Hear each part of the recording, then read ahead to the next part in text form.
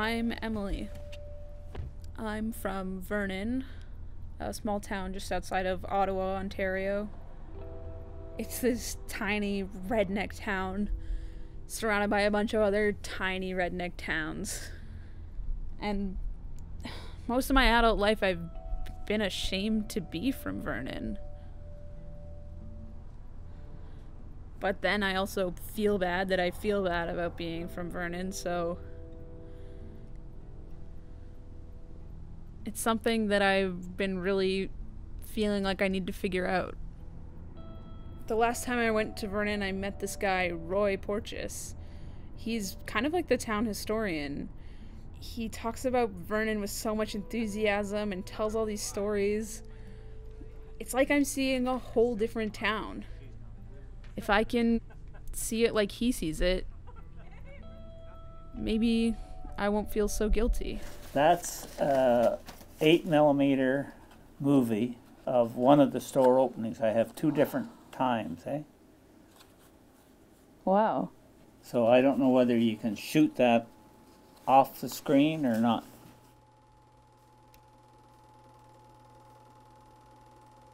W.J. Porch and Sons changed names many times. It was Porch's IGA, Porch's M&M, Porch's Food Liner was the last emblem we had. Then we sold the store, ran from 1900 to 1989. You have to be willing to accept change. There's no use resisting it. I figure I've changed all along, and the only way you keep current is if you go with change, eh? It's crazy to me that Roy and I share so much in our backgrounds, but the people we are today are so different.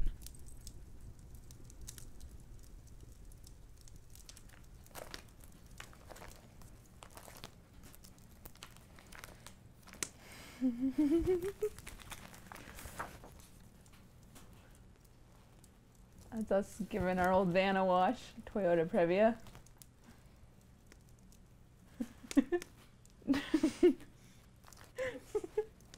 The dorky one. Yeah, it's my GEM scarf. It stands for Girls Everywhere Meeting the Savior. It was like Christian Girl Guides.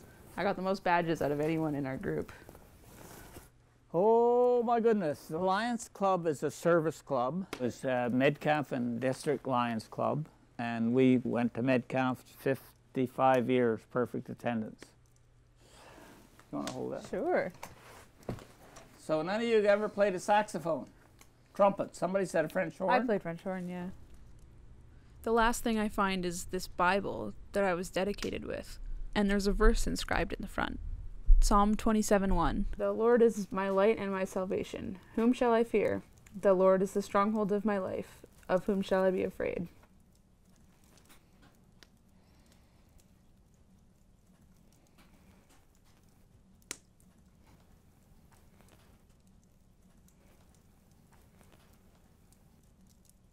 Well, I didn't remember it, so it must not have stuck with me, but it sounds familiar.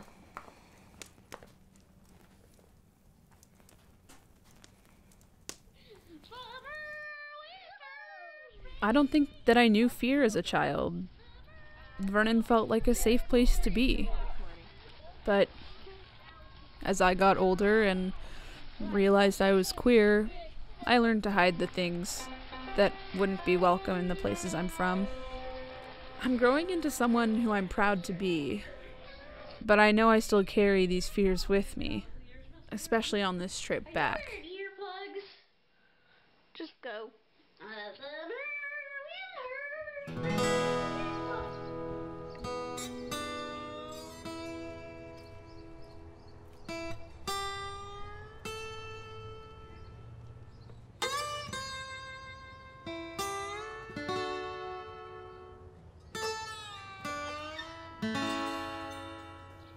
I never really wanted to be a farmer. No, not the lifestyle for you.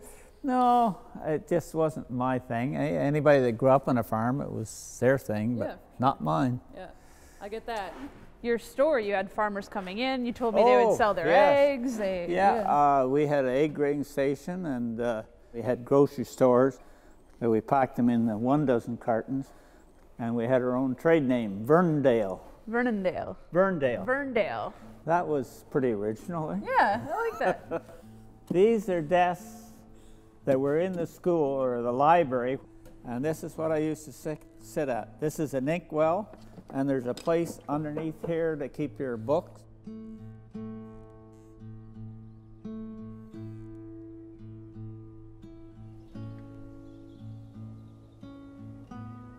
I've been trying to catch Roy's enthusiasm for the town. I'm going back to all these places that meant so much to me as a kid, but it's just not there. It seems like the only meaningful connection I still have to Vernon is Roy. Maybe he can help me face some of these fears.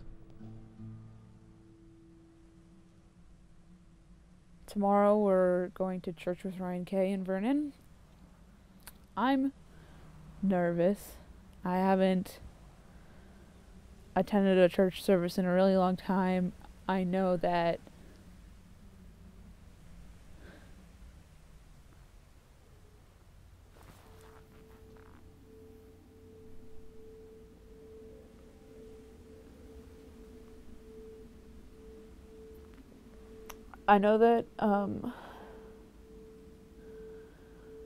there are core aspects of my lifestyle and just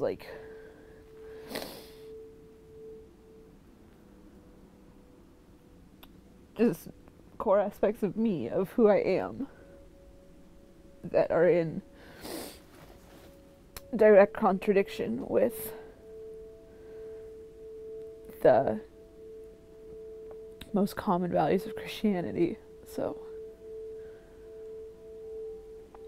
it's always a bit terrifying to walk into a situation where you know that if people actually knew you, you would not be welcome. It's like in a weird way, it's like a blessing for me to have not known myself for the first 16 years of my life.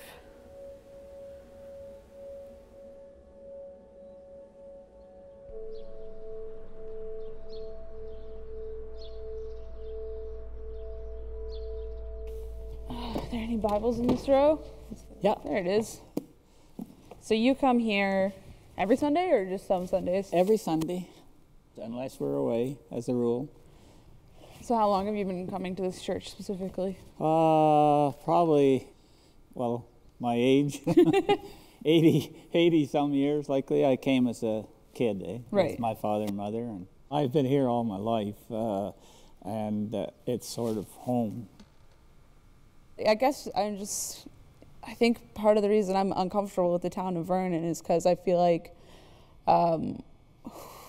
while it was like a good place for my childhood, like who I am today might not be welcome here.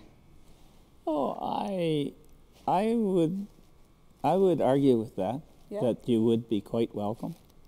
I mean, times have changed. You have to, I mean, if you're with the times at all, you have to have an open mind. And our own family is not the routine families anymore either. So we've had our share of things to adjust to, and I think we've adjusted to them very well, eh? And family is family.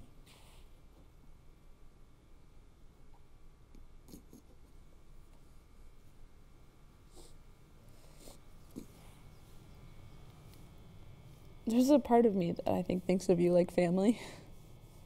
And I'm glad to hear that you would welcome me. It means a lot. Good.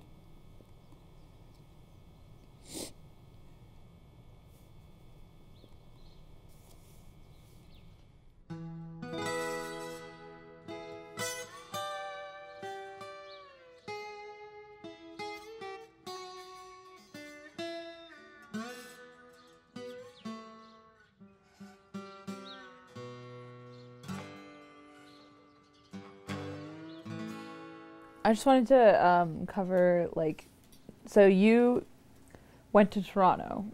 When did you go to Toronto? Oh my goodness. But, like, were you out, I mean, like, Out not of the high date, but, like, school. right out of high school? Yeah. But anyway, it didn't work out. Father took a heart attack, and I was just so glad to get out of Toronto. A little kid from downtown Vernon, I just found that all the guys I went to school with were so much smarter than I was. I felt so stupid, eh? Because I didn't know the city life, eh? Downtown Vernon, you've had a tour, it's a little different than downtown Toronto. Anyway, I came home, Father had the heart attack, and I never went back, eh? And I never looked back.